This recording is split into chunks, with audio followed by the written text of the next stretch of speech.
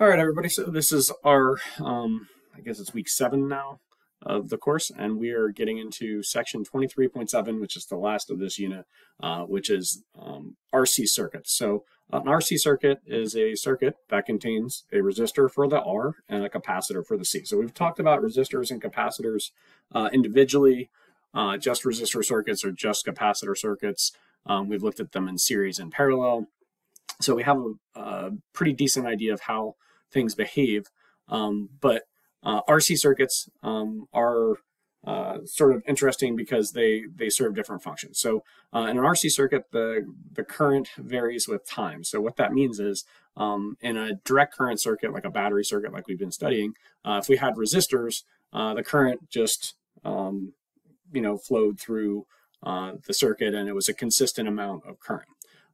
In capacitors, and we didn't really talk about this in capacitor circuits, but in capacitor circuits, it takes time for the charges to accumulate on the capacitors. So they don't like instantaneously charge up. It actually takes some time. So in these circuits where you have a resistor and a capacitor, current varies with time, so it changes. The values of the resistance of the capacitance in a RC circuit determine the amount of time it takes. And we'll talk about that. So, and again, we can have capacitors charging where it's gaining charge on the plates, or discharging where it's losing charge and releasing the charge. Okay, so first off, I wanted to talk about a little bit about RC circuits and where they're used. So they're often found in the circuits that you need some sort of timing device. So an everyday one that you're familiar with, if you have sort of the windshield wipers on your car, they have RC circuits in them. So like the high speed, when you turn all the way up to high, and the windshield wiper alternates back faster, or the slower one, or the one that's probably the most interesting one is the intermittent. So like you have that adjustable dial that changes the resistance in that circuit, and as the resistance increases, the amount of time it takes to charge and discharge, which is the wiping part, that is increased. So other things like pacemakers, camera flashes, they are again with RC circuits. So again, resistor capacitor circuits, not remote control, which is what I think of when I think of like remote control cars. That's not what it is. All right, so Kirchhoff's rules, which we studied, so the current rule and the loop rule, they're used, and that's how we analyze these types of circuits. So just giving you a picture of a circuit, we're going to talk about discharging a capacitor first. So in discharging a capacitor, you are taking the charge off the capacitor and allowing that charge to go through the circuit and power some type of device. So it says the figure shown as an RC circuit below consists of a charged capacitor. So this capacitor is fully charged. It has charge Q on each plate, and it has a voltage of V across those plates. So that's what we defined as capacitance. So if I kind of just write out that original equation for capacitance, let me get a pen that works. There we go. So it was like C is equal to, let me try to use the mouse, that would be better, is equal to Q over V. So the capacitance is C equals Q over V. If we wanted V, or the potential difference, triangle V, the potential difference is equal to Q over C. So Q over C. And it says Q naught because it's like the original charge. So when it first starts out, it has the maximum amount of charge here. It's fully charged. And what will happen is at some time, we're going to just say at time equals 0, we start the clock. We're going to close the switch. So we're going to make this so that it gets closed and it just conducts. And then because of that, the current in the circuit will start to flow. So as current flows, just like we had in other circuits, we got our current moving. Current is just the movement of charges. So charges, Q over T, that's what current is. These charges are going to move through the wire and through the resistor, and it's going to power our resistor. So that powers the light bulb, it powers whatever.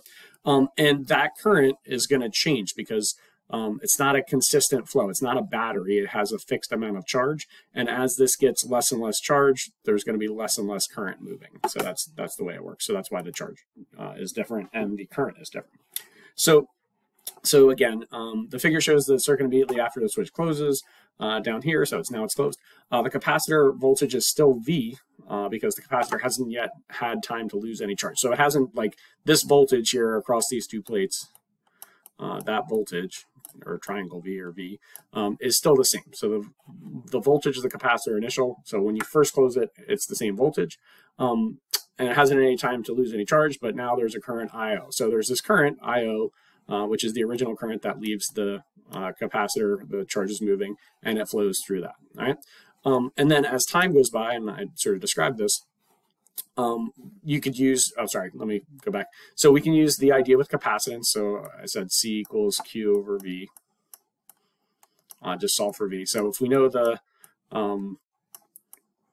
charge or the capacitance of and the voltage, we can figure out how much charge gets there, or, you know, we can do lots of different manipulation of this equation, but we're solving for the voltage here. Then as that current starts to move, if we wanted the initial current, it would be the voltage over the resistance. This is just Ohm's law again. So VER V equals IR is our standard kind of way that we solve things for Ohm's law. And it's just solved for I. So if we have the original voltage and the original current, resistance is going to be a constant. It's not going to change in this basic circuit that we have. We can have variable resistors. That's what your intermittent setting on your windshield wipers is like you vary the resistance. So immediately after the switch closes, again, that current is flowing from the positive around the circuit through the resistor, powering it, and then getting to this side. As that happens, longer and longer in time, the capacitor charge will decrease, and the potential, if Q decreases, like remember capacitance is a constant, so it's like Q over delta V. The capacitance is, you know, we studied, is dependent upon the construction of the, like what it's made out of, the size of the plates, and the gap, you know, the distance between them. That we had this equation, this E naught A over D equation. And then we had maybe our, I think it was a little K here. That was our dielectric constant if we had a dielectric in there. But basically, these are both constants, and it's just based on the area and the separation of the plates. So that's not changing. We're not changing the capacitor at all. So if Q decreases, in order to adjust and keep the capacitance the same, the voltage has to decrease. So the voltage across these plates decreases. That makes sense because there's less of a charge separation. So there's less of this potential energy that's trying to make the charges move, which is what powers the circuit. So because there's a lower voltage with the same resistance, this current has to drop. So as time goes by, there's less and less current. That's the way it works. And what will happen is this capacitor will continually discharge. So this bullet point, the current and the voltage will continually drop until eventually this voltage goes to zero, because there's no more charge there. And if there's no more charge, there's no more current moving. So the way that this discharges, it's not a linear discharge. It doesn't go like in a straight line. It's a curve, and it follows a function that you might be familiar with, which is E. So if you've ever done any functions with the base E, you might remember this from a different math class, but it's okay. You will look at that function. So, and these look like the same with the discharge because the current discharges and the voltage discharges based on V equals IR, or I equals V over R. So if we did it this way or this way, it doesn't really matter. These two ideas, R is a constant, so like how I varies is how delta V varies, so that makes sense. So this is called exponential decay, so that's the E to the power. So these equations look complicated. They're not all that tricky. It's just making sure you plug things in the right amount in your calculator. So so just to kind of read through what these are, these two equations, this is for the current. So this is the current as a function of time. So as time goes by, this is what the current ends up being. And then this is the voltage as a function of time. So as time goes by, this is what the voltage changes to. The IO and VO for the capacitor, those original values, those are the starting values. So it's the current and voltage when it began. This negative T is the time that you're letting it discharge. So That's just how much time goes by. So if it's 1 second, 2 seconds, it's probably smaller than that because capacitors discharge quickly. And then this RC, that is the resistance of the in the circuit, the resistor value, and then C is the capacitor value. So that's it. That's all it is. And you just raise it to this negative T over RC value. You're going to multiply it by the original value that we calculate using Ohm's law or given in the problem, and then you can solve for I, or you can solve for the voltage at a certain time. So another way that it's written, and this is probably the more compact way, is based in terms of what's called the time constant. So that's the amount of time it takes for the capacitor or the RC, the capacitor to discharge, and it's based upon the resistance and the capacitance of the elements in the circuit. So R times C will get you the time constant. So it's the same equation. If you look back at these equations, the only thing that's changed, instead of having this Greek letter tau, which is this look like backwards looking J thing, it's like a T with a hook on it. That's RC. So it's the same exact equation we just had over here. It's just they stuck in tau instead. So it's like a little more compact, but it's fine. It's not that big a deal. So so you just use the equation the same way. It's just got you calculate RC, R times C in the beginning to get the time constant. So this graph is good at showing you how the voltage changes based on an exponential decay. So like you start out with whatever your voltage is here, and as time goes by, the voltage drops. So if you go on through one time constant, so if you did that, it would be like E to the negative lowercase t, which is the time you're measuring the voltage at. So you start with your original voltage of the capacitor. So there's a C there too. So the original voltage, and we're trying to measure the capacitance, the voltage of the capacitor at a certain time, and then you divide it by that time constant.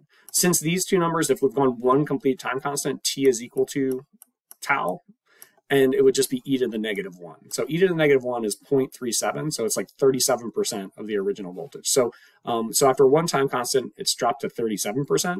If you do a second one, so e to the negative 2, so it's like 2t, so it would be negative 2 tau over tau.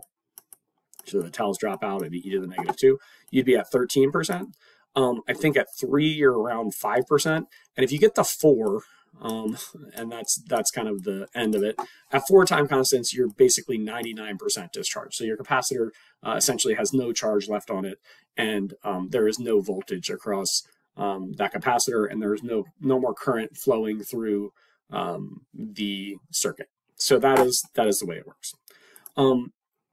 So again, this is that's the common way that you think about it. And like, I like this time constant idea. It's pretty simple. So you just multiply the resistance in the circuit times the capacitance.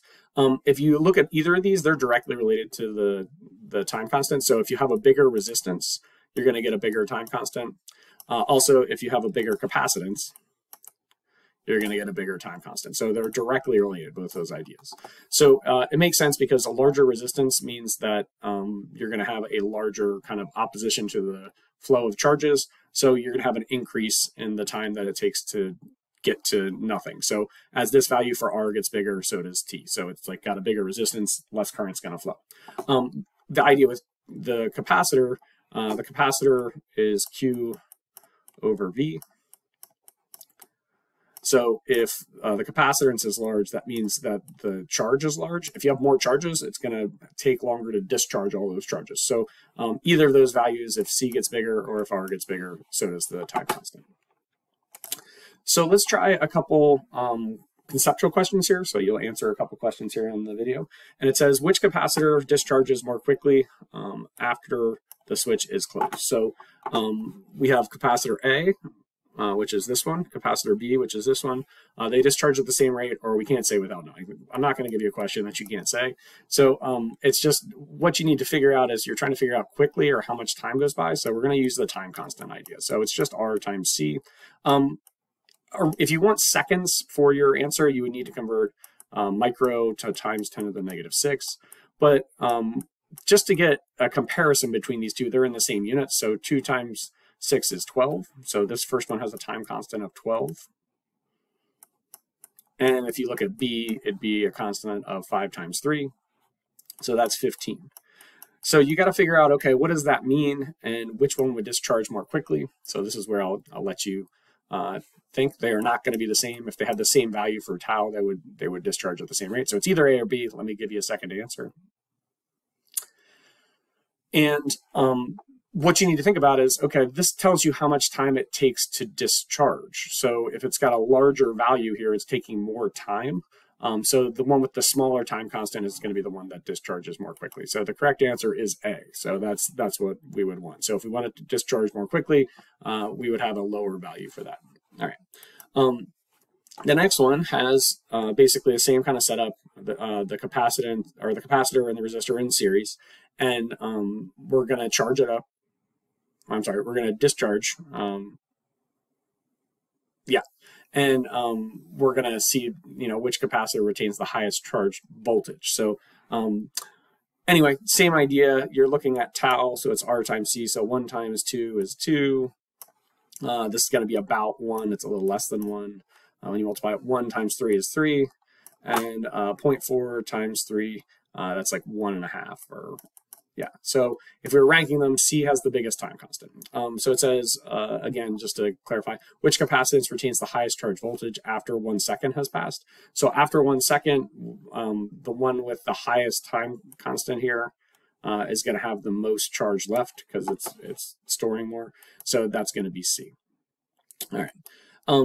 Another setup, it's saying if the following circuit, the switch is initially closed, and the bulb grows bright. So like we have our battery and it's hooked up here and it's initially closed. So it just like power the light bulb, it would just go through this way. So the current would just go, it wouldn't go across the capacitor. It wouldn't use the capacitor because that would not be necessary. So it says after we open the switch, what would happen? So it's starting out with some brightness here, so that's based on power and current and voltage. So then it's going to start, but what's going to happen as time goes by? The current's going to stop because it's going to charge the capacitor, but the capacitor is going to eventually gain the maximum amount of charge it can. At that point, the current will stop flowing. So so it's going to start out with the same brightness and it's going to gradually dim. So that answer is B. All right. All right, so let's go ahead and just try to do a problem to make sure we can. So it says find the current in an RC circuit. So the switch is in the circuit has been in position for a long time, so the capacitor is fully charged. So this battery is set up and it's charging this capacitor. So the capacitor is it's got charge here. So if this is the positive side and this is the negative side, the positives collect on this. So you got your positive charges here and you got your negative charges here. Nothing's happening to the resistor. Why? Because there's this gap. It's not connected. So the circuit is just powering this capacitor. It's charging the capacitor as time goes by. And then we're going to flip this switch. So we're going to take it from A and move it to B. So it's now going to be here, and the battery is not going to be connected anymore. And it's just this circuit. So we have this set up here. So this is our RC circuit that we've been studying. And it says, what is the current in the circuit immediately after the switch is closed? And what is the current in the circuit 25 microseconds later? So, so we need to figure out, okay, how much current would be going here, and that's going to be flowing immediately, and then it's going to discharge. So, so we're going to work through this problem. So if we think about the capacitor here, what's the voltage on this capacitor? It's going to be the same as the voltage of the battery. So after a long time, it has 9 volts. So in this circuit, we have 9 volts hooked up to a 10 ohm resistor. If we use Ohm's law, it would be I naught is equal to the voltage of the capacitor original divided by the resistance. Oops, I'm jumping ahead and putting numbers in. The voltage of the capacitor original, what it starts out with, divided by the resistance in our circuit. So if we do that, it'd be 9 over 10.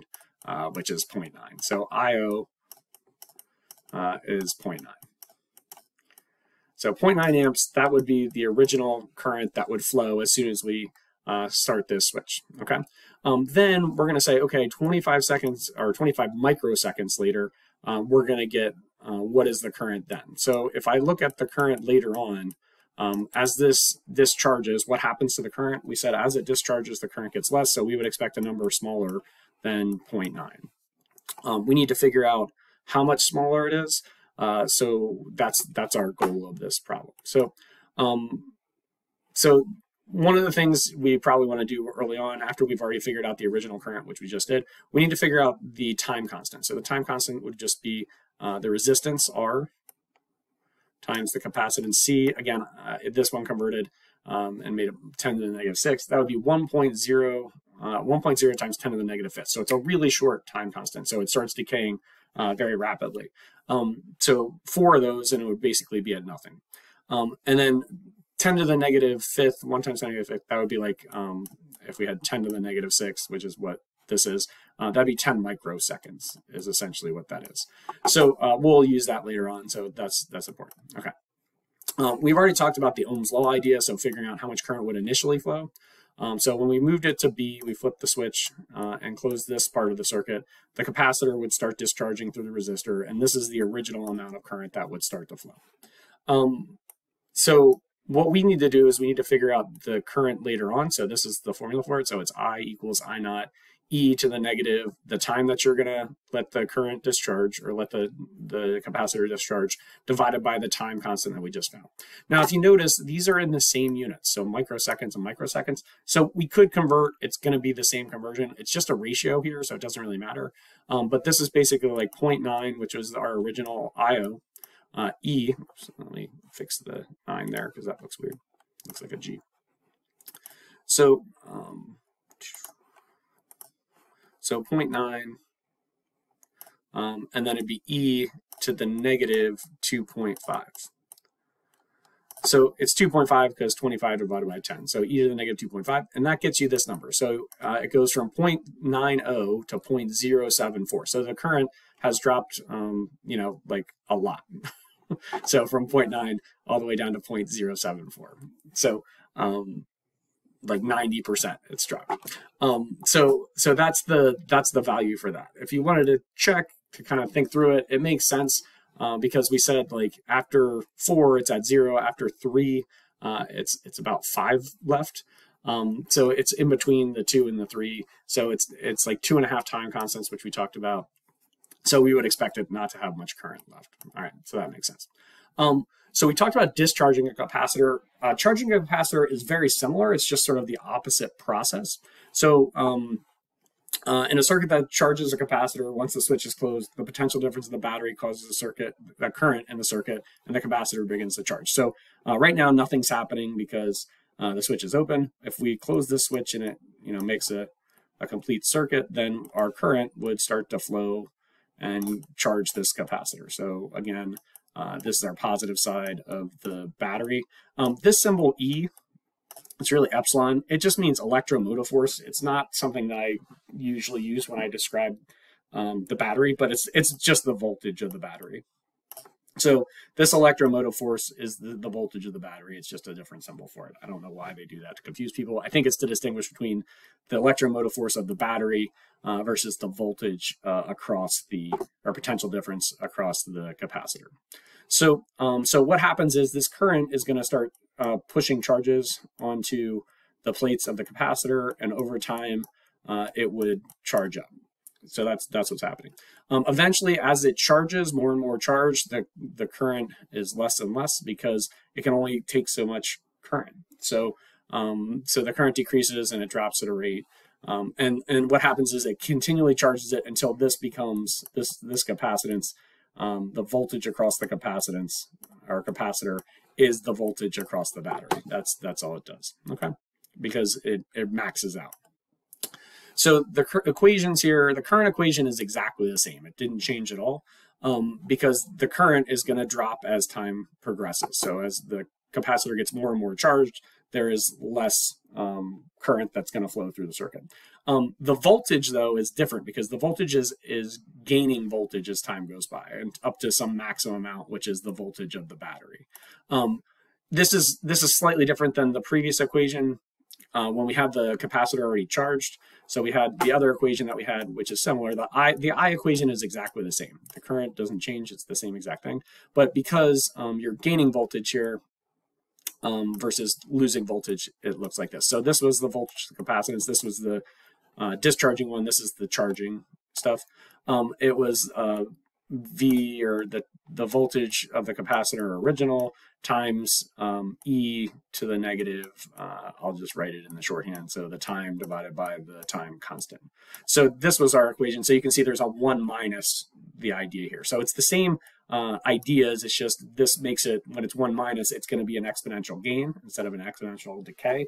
And you multiply that by the original potential difference, or the maximum potential difference, which is the voltage of the battery.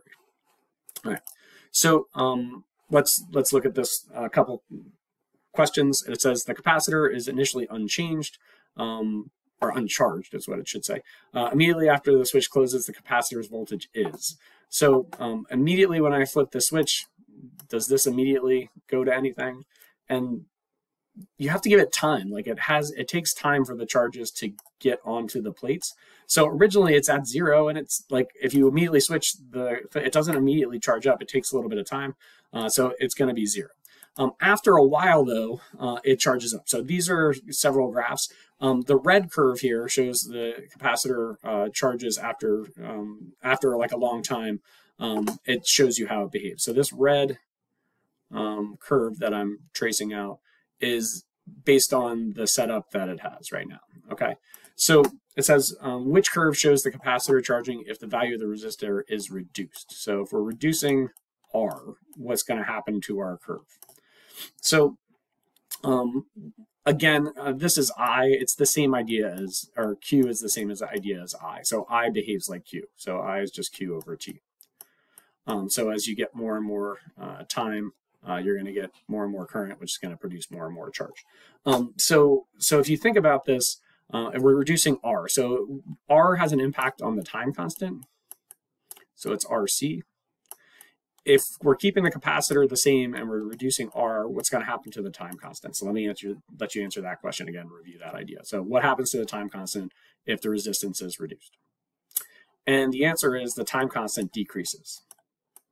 So if the time constant decreases, it's going to be easier to charge because there's less resistance. So it should happen more quickly. So we're looking at a graph that's going to reach the amount of charge more quickly. Again, there's a maximum amount of charge, so it's going to flatten out and reach the same point of here. This is like our maximum.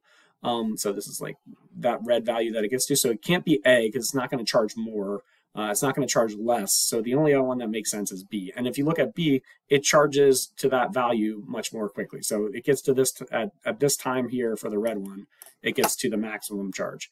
For the B here, this blue one, it gets to that maximum amount, around there. So if we have, the time has gotten smaller, which is what should happen with a reduced time constant. So that makes sense. All right. So again, B is the answer. Smaller R equals a smaller time constant. Same ultimate amount of charge at the capacitor. And since you have the same amount of charge, it just has to happen in a shorter time. So B is the only graph that does that. All right. So this is going to be the last thing we're going to talk through is a problem. This time we're going to charge a capacitor instead of discharging it. I drew a picture here. So the basic setup is you have your battery, which has the voltage. So I could write this as the voltage of the battery. That's the same as the EMF. So again, if you see in the book, this symbol, Greek letter epsilon, then it's the same thing. So we got our battery, positive side, negative side. And it's gonna, when we close the switch, and I didn't have a switch in here, but let's say we had a switch. So I just added a switch that's closed. The current's gonna flow through and it's gonna charge this capacitor. So the capacitor is gonna start to gain charge on both sides of the plates, and it charges up. So it says 500 ohm resistor and an uncharged 1.5 microfarad capacitor are hooked up to a 6.16 volt EMF or battery. They're connected in series. We want to know what is the initial current that is flowing through the circuit. Then B, what is the time constant? C wants to know what is the current after one time constant, and then D wants to know what is the voltage on the capacitor after one time constant. So this is a charging situation. So if I look at this first part, we're looking for the current. We know the voltage and we know the resistance. So it's just Ohm's law. So V equals I naught R. We're trying to find I naught. V equals IR. V would be the voltage of the battery, which is 6.16. R is 500. We're looking for the initial current. So this is the initial current. So the current that starts to move through this setup is 0.01232. All right. The time constant is pretty straightforward too. So like to get the time constant, you just multiply the resistance times the capacitance. So it'd be 500 times 1.5 times 10 to the -6, which is that value there, which is 0.000075 or 7.5 times 10 to the -4th second. So it's a quick time constant. So it's charging, and it basically follows the same rule. So like after one time constant, it would be like it decreased to 37%, it would increase by the other amount. So if we do that idea as the current, as the current at a time is equal to the original current times e to the negative time divided by the time constant, or RC. So we have our original current, we have our time constant. It says one time constant, so this just turns into -1 here. And if you do that, the current has dropped to 0.0453 amps. So that is the current that is flowing after that amount of time. So after 0.00075, the current has reduced from this value down to this value. The voltage, it should be increasing, right? Because there was no voltage in the beginning, but as we get more charge separated, you get a bigger voltage. So that's what's happening here. So we're going to use this charging equation. So again, E naught is the battery, so that's going to be the 6.16. A 1 minus, and then this is the same idea that you put over here. It's just 1 minus the number. So e to the negative one time constant, so this would just be e to the -1. And if you do that, 6.6 times 1 minus e to the -1 gets you 3.89 volts. So it's not all the way up to 6.16 yet. It's at 3.89. It's gaining that voltage. After 4 of them, it's charged all the way. So that's the concept. All right. So I'm going to stop there. That's a half hour or so. So good luck. Hopefully that helps. And that's our lesson on RC circuits.